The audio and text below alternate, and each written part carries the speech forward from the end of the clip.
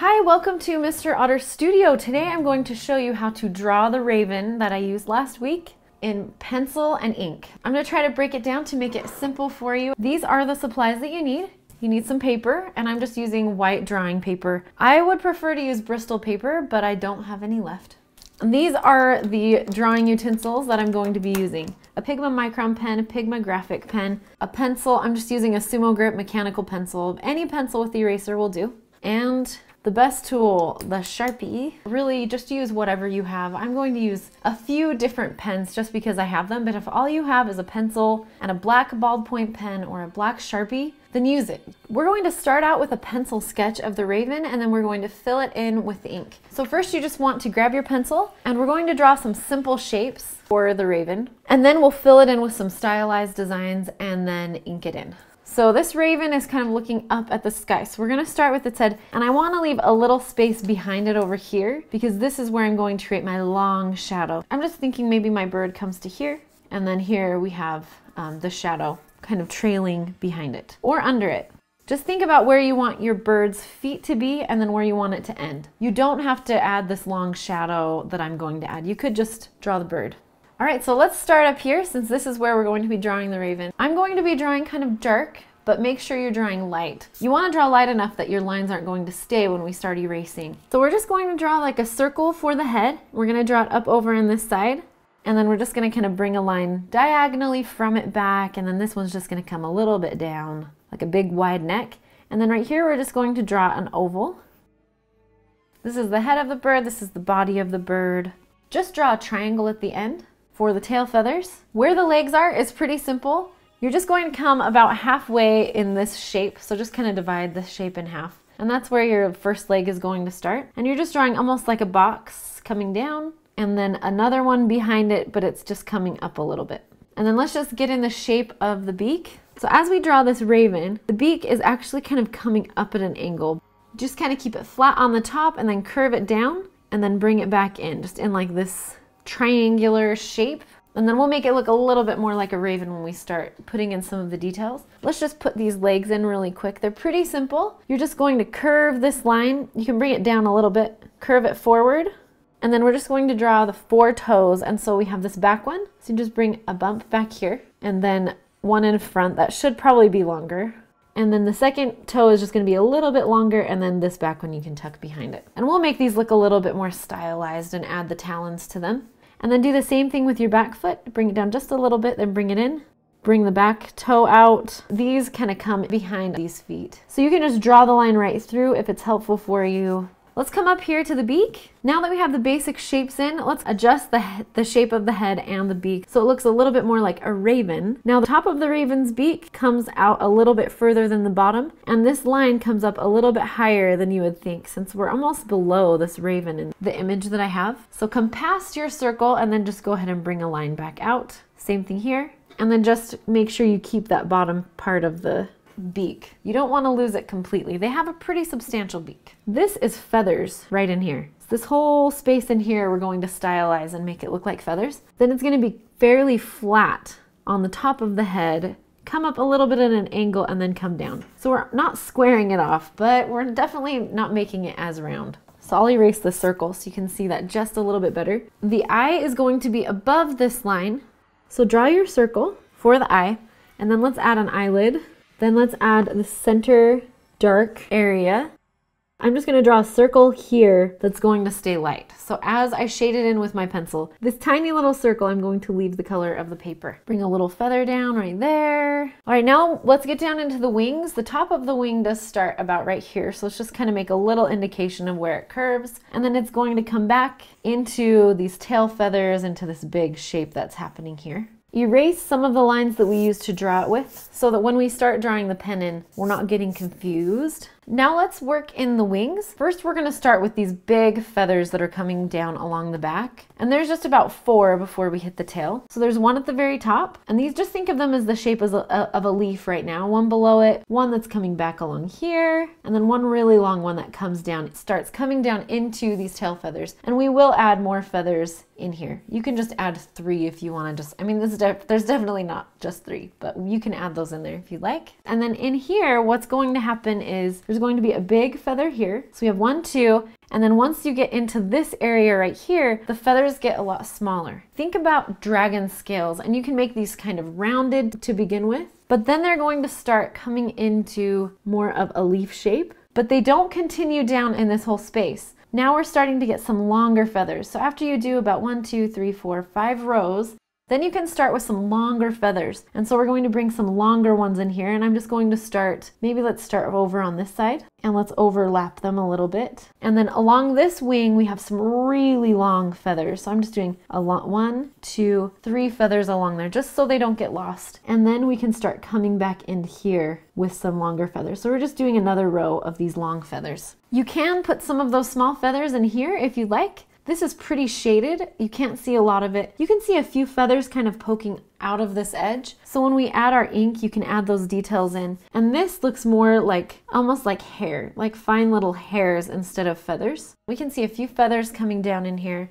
Depends on how tattered you want this crow to look. It's gonna just come gradually down into this part, this area, this shape. Now that we kind of have these feathers in, let's just put some more in the end here. So we're gonna draw 1, and there actually would just be a few kind of overlapping down into the tail. So you have draw 1, 2, 3. Then we'll come out into here and we'll kind of start spreading them apart and overlapping them. These ones are pretty tattered on this bird that I'm looking at. There's some smaller feathers in here, but what we're going to do now, since we're going to be inking this in, something that's helpful for me and something that I've seen some other artists do that ink a lot more, and I do not do inked drawings a lot. I've only done a few, but what I see them do is kind of draw in the dark areas that they're going to fill completely with black. Now let's draw in the areas that are going to be completely black. So underneath the beak, right here, this area is completely black and it comes all the way back into here and then down. This whole area along here is going to be black, so we're going to be able to see some of these feathers in here, but it's mostly going to be really black. This is light, but this area back here is all dark. You can just see some of the body in front of this leg, but this will be dark. All of these under feathers are going to be dark. So this is the basis of our sketch. Now let's go ahead and work in the tail area right here. Now in this area, you can really do whatever you want. It's totally up to you. Since my topic was kind of long, what I'm going to do is just create a long shadow that might come off of my paper, and I could write something in this shadow. I could just make it black. I could just make my tail feathers go into a cool shape that says something, which I might do. You can do a few things, and that's the cool thing with drawing and illustrating, is you can kind of make it into whatever you want it to be. So I'm just going to write nevermore in the shadow that's underneath the bird. All right, now what you want to do, whatever word you want to fit in here, figure out how many letters are in it. There are 9 letters in nevermore, and so that's why I'm going to divide this into 9. You can just divide it into 9 evenly, or you can divide it in 9 with a little bit of perspective. So they're getting bigger as they go away. So what you want to do to find your next letter, so you figure out how wide your first letter is. So my first letter is going to fit in here. Then I'm going to draw a diagonal line through this point where these lines intersect in the middle. And wherever I hit this line, that's where my next line is going to be. And I'm just trying to keep these parallel to each other, so at the same angle. And that's what you do with the next one. So I know this one needs to come to here. You can use a ruler if you want. I'm just eyeballing this. So 1, 2, 3, 4, 5, 6, 7, 8, 9 is my last one. It's going to fit somewhere in here. So each one of these quadrants is where my letters are going to be, and I'm actually going to use these lines. I'm just drawing X's in here so I can find the center of my letters. And then you just write your letters in there. So I'm just going to try to fit nevermore in there. And I'm just going to write the letters, and then I will, with my pen, I'm going to make it look a little bit more stylized. So now that we have the basic sketch in, you could either start to outline it in pen, or you can use your pencil to add some designs and some different elements in here before you start using the pen. Some people are a little bit more comfortable doing it that way. I like to just get my sketch in, just the basic shapes in pen, and then I'll do my details with my pen in the drawing. So what we want to do is just start outlining. And anywhere, like I have some of these feathers, I might you can start to stylize these edges a little bit. And you can even outline those areas where you're going to have some shadows. So take your pen and outline all of the lines that you want to keep. In the shadow, I'm just going to outline these letters because this is going to be, I want to make this all black and then I want my letters to be white. So I'm just going to outline my letters and leave a little bit of space so that there's white in between. Once you've outlined the basic shapes and any of the different details or lines that you want to keep, take your eraser and go ahead and erase out all your pencil lines. All right, now one thing we forgot is really quickly to come in and put the talons in these. Go ahead and add some curved talons to those feet. You could start with the lighter areas, you could start with the darker areas. I'm gonna start with the darker areas. So first I'm just gonna come into this eye, make this second circle black. So we're just gonna work on the bird for now. And we're going to start putting some details in it. You could add some more feathers coming up and off of the bird if you want. You can stylize it. You can add a lot in these feathers before we start to add some of the shading in the nose and up here in the eyes a little bit more. Let's add a little bit of texture to these wings first, to these feathers that we can see really definitely in these wings. And it would have been cool to write nevermore inside of here. So somebody needs to figure that out. So you can do this in a few different ways. I want these to be a little bit darker as they're folding up under each other. So I'm just going to put some lines in the top like that. So almost like you're starting underneath that feather above it. And you can put a line in it. You could come out from that line in this direction. And if you want it to look darker, since we're using pen, just put those lines a little bit closer to each other where you want it to be darker. So if I want it to look like it's darker up here and it's kind of in a shadow, then I'm just going to put the lines closer to each other. You can also just put some of like these circles in the middle of your feathers. You can tatter some of the edges. So fill in the feathers with whatever patterns you would like, whatever patterns you see. But if they start to mix together, that's when you need to darken them up a little bit, lighten them up a little bit. You can make this part as detailed as you would like. Now let's work on these larger feathers that are in here. On these ones, I'm just going to be using simple lines that are coming diagonally out. Some of these might have a top area, but I might just leave it plain. So I'll show you, for example, in this one, I'm bringing a line through the middle, and then I'm going to add just some diagonal lines coming down towards the bottom of the feather. And I can make them darker up here if I want. It's not really tucking under a feather or anything, so I don't really need to do that. Maybe where they start to tuck under, we could start to put them along the whole feather. And where they're tucking under the feather before, make your lines a little bit shorter and bring them closer together to make it look like there's a shadow. Also, feel free to put them in different directions. So we're kind of putting in some of these medium tones and some of this texture in these feathers. You can decide which ones have more, which ones have less. Some of them might not have hardly any. Some of them might just have it might just be completely black over in here. And also, we will be using a thicker pen, so we can come back over these and separate some of these areas if they start to come together. All right, so we have some of the texture in here. Now let's work up in these feathers and also in these bottom ones as well. So in here, there's going to be a shadow in front of this leg. So let's just indicate it by putting a line up in here. Let's just show where we see some of these darker shadows, and then we're gonna put them in and add some of this texture back up on top of it. So up in here, there are some feathers that kind of come around the eye. So I'm just gonna put some circle lines under the eye to indicate some of those feathers that are there. And then some of these feathers that are coming up on top, just wrapping it around the eye. And also down in here with some of these feathers. And then just like we did kind of with the scales, I'm just gonna bring some of these lines down onto the raven, just making them a little bit longer, almost like hair. Come down to the legs. This part's pretty simple. We're just going to add some of this texture for the legs, and we can see it not as much on this back one, but on this front one. You just make these bands that wrap around. You can see them a little bit more on the top than on the bottom. They can switch directions. You could keep them on the front side or on the back side. Just make sure you curve them a little bit, because remember, this is not a flat shape, this is a round shape. So with these hatched lines and with these texture lines, we're trying to show that. I'm gonna use my graphic pen for this, number 1. Put in these shadows that are right under the beak. And if this is too thick and you don't want to come this close to the edge, you don't have to. But this, we're going to run this shadow all along the front of the raven. You could use your Sharpie for this, or you could use your Pigma pen. Whatever you have is going to be great.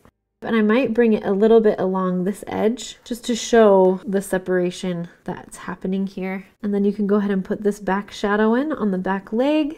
The thing that will really make these look like feathers is just these details that you're adding on the outside edge. So think about your edges. If it doesn't look like there are any feathers in there, chances are you need to just work on your edges a little bit. Okay, so we have some shadows on the front side, and you can change these around really depending on what you're trying to draw. I'm going to add a shadow underneath this, a pretty big one just in the same shape. Some of these feathers are just poking off of the back. I'm not sure why, but... So you can thicken up some of those lines. I think this back leg is going to be a lot darker than this front. And then we're going to add some of this darker area that's coming up onto the nose. And then in this area on the leg, we're going to do the same thing with our pen. We're just going to add, just like we did up here, we're going to add some longer feathers and overlap them. So it's almost just more similar to like the texture of hair. And then if you want to, on the beak, since this beak is dark, it's not light, there is a lighter area right here, kind of a reflection. But above it, I'm just going to add some hatching lines to this part so you know that this is dark. And then I'm going to add some underneath the beak right here, making them a little bit further apart right here, and then I'm going to add some to the top. And then in here, you can add hatching, you can darken it up, you can blend these shadows in a little bit more if you want. Really where you take it from here is kind of up to you. You can make it as detailed as you want it to be. Now what you can do is darken up your drawing with some hatched lines. I'm going to bring some of them right through my feathers, but some of you might want to bring them along your feathers or create more of a pattern or design in them. And I'm not pressing hard with my micron pen so that I'm not losing any of the lines. So we started with some of the design and some of the texture in the lighter areas. We added the darker shadows, and now we're trying to make them blend together just a little bit more. And so that's what I'm doing with my pen right now, is just adding some hatched lines in some of these areas that for sure are going to be darker. Under the wings right here, it's not white. And you can add them in the direction of your shadows, or you can add a design with them. That's the cool thing with inking, is you can really do so many things with it. Now what you want to do is just add any details, darken up any areas that you want.